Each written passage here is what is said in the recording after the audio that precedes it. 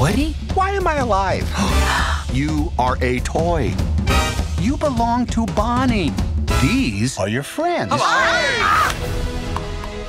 Our goal from day one is to make this movie a continuation of the story for Woody and to expand the world at the same time.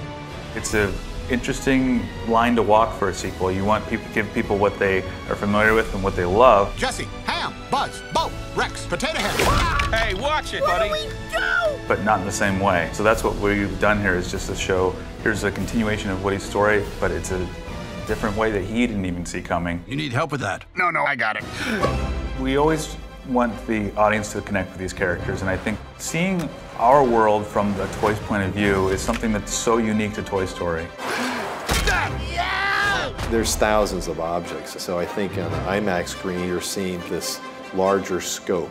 In the art department, we kind of start from scratch, so we literally have a blank piece of paper, and it starts with research and then drawing. So Story has already kind of come up with what is going to happen, and it's our job to design and figure out what this place is going to look like.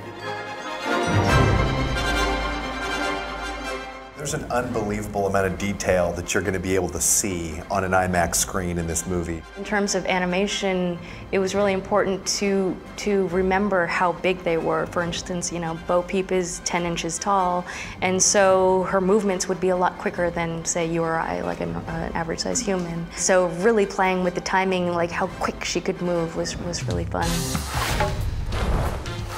Early on, the art department is working more with Story and directly with the director to craft and figure out what these toys are. You know, we're doing a lot of research. We're going to antique stores. We're going to carnivals. We rented an RV and had meetings and hung out in the RV. It was fun. So that research is a big part of the early part of our process. Through the process, we're finding the film. We don't always exactly know how it's going to end up, but through the process of making it, we kind of discover it. I think a lot of people don't know how chaotic behind the scene and the making films can be messy, but at the same time, it's very exciting. In pre-production, we're really concentrating on model testing the models and making sure that they, you know, can move freely without what we call breaking, which is, you know, the characters just don't look correct. And then we do a bunch of research. We pull tons of video reference of who we think the characters are and really discover the characteristic traits of each character.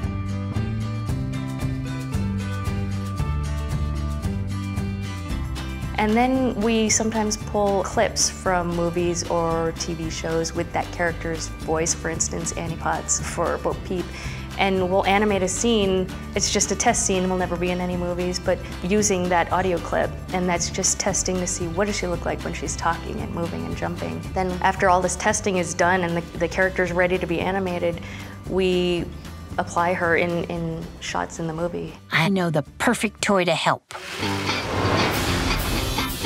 Duke Kaboom, Canada's greatest stuntman. Huh. Oh, yeah. Huh? Yes. He's posing. Yeah. Duke, we need Hold on, one more.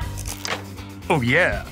Scale is really important to our world because these characters are, you know, a foot tall or so. All the textures, materials, and objects they interact with are all tools to kind of help explain the world that they're in and the scale that they're at. Everything is down low, everything is up close, and I just imagine seeing it on the biggest screen possible.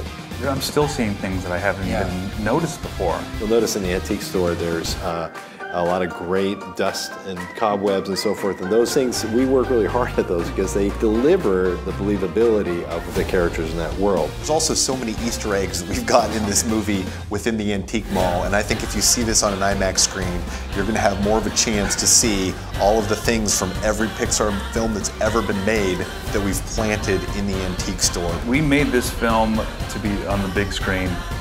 Watching this in IMAX is just probably just a visual treat.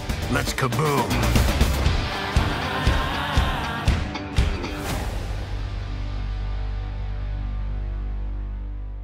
Hey, thanks for watching. Did you know that the first feature film created solely with computer-generated imagery, CGI, was Toy Story from 1985? Over 800,000 hours of mathematical equations went into the film, which works out to be more than a week of computer time for every second on the screen. Do you like my shirt? You can get one for yourself in the link in the description.